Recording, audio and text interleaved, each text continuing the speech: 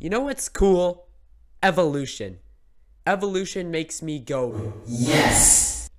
And you know what's also cool? Programming. Programming makes me go, yes! So, I decided I'm going to make a simulation of evolution in Unity. First of all, you better subscribe to this channel. Hairline reveal at 50 subs. Do it now. Okay, so first of all, what the heck is evolution? Like, what is that? So anyway, we're gonna use an example. So let's say we have these creatures. They're blue squares. They're pretty simple. They're just blue squares. And where these blue squares live, it's actually really good to be red. For some reason, being red is a good thing.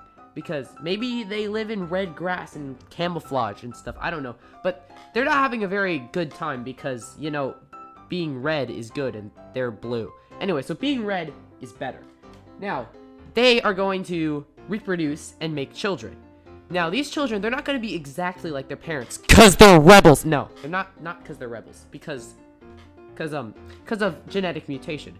They're not going to be the same color as their parents. Because when they receive their genes from their parents, the copying isn't perfect. There's mutations. They're not going to be exactly the same color as their parents.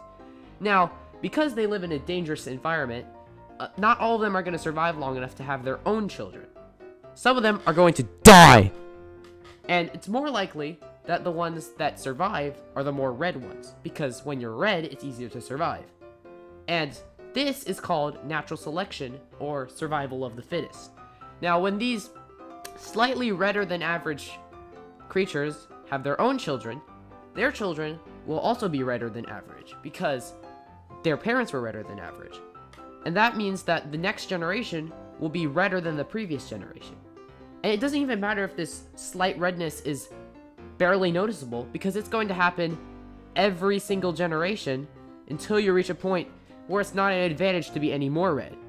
So the point of this is, each generation is better suited for survival than the previous generation because they receive their genes from the better members of that generation who survived long enough to reproduce. Okay, so the creatures in this simulation are going to be randomly positioned nodes connected by muscles, and they're going to be tested on how far they can travel to the right. The point of this simulation is to eventually get the creatures to evolve to travel to the right as far as possible. Now, each node will have an X and a Y position, plus a weight and an amount of friction. And then the muscles are going to have a strength value and a sequence of expansions and retractions. So they'll know when to push the nodes apart and when to pull them together. So we're going to generate a ton of creatures, and we're going to rank them by how far they travel to the right. And then we're going to eliminate all of them except for the very best ones. And we'll replace the deleted ones with copies of the best one.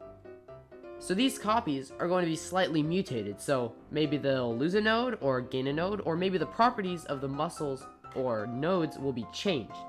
And we'll keep repeating the process, ranking them by how far they go, then deleting all of them except for the very best ones, and then copying them, and then mutating them, and we'll keep doing that until we have a creature that's actually capable of running to the right. And I just need to code this into Unity, and we'll see what happens.